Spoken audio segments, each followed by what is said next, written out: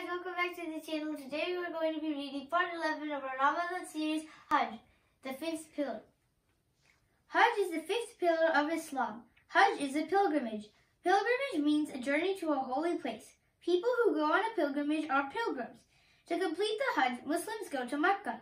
Mecca is now a large city. Thousands of years ago, it was not even a village. There were no trees or gardens. It was a rocky place, and it was very difficult to find any water to drink. Nobody lived in Mecca at that time. During the Hajj, we remember Prophet Ibrahim ﷺ, who lived thousands of years ago. A long time ago, Ibrahim ﷺ brought his wife Hajj and his baby son Ismail ﷺ to Mecca. Baby Ismail ﷺ became very thirsty, and Hajj searched for water everywhere. She ran several times between two small hills, Safa and Marwa, looking for water. She and her baby became even more tired and thirsty.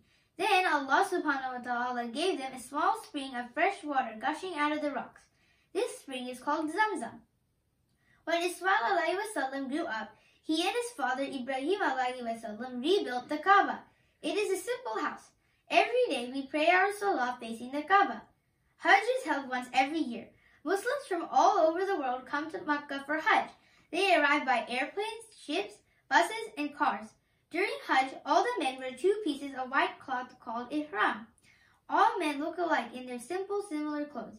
Women wear regular, simple clothes. When the pilgrims reach Mecca, they walk around the Kaaba 7 times. This walking is called tawaf. To remember Mother Hajj, all the pilgrims walk 7 times between Safa and Marwa. Then all the pilgrims go to a place called Mina. This place has thousands of tents. Next, the pilgrims go to a place called Arafat and spend time praying. They also spend a night under the sky. There are 3 large walls in Mina. People throw small stones at these walls. This stone throwing reminds them to chase shaitan out of their lives. The pilgrims then sacrifice an animal. If we cannot go on the Hajj, we still sacrifice an animal on that day. The day people sacrifice an animal is the day of Eid al-Adha. All Muslims who are in good health and have enough money should go on the Hajj at least once in their lifetimes. Thanks for watching. Make sure to like and subscribe.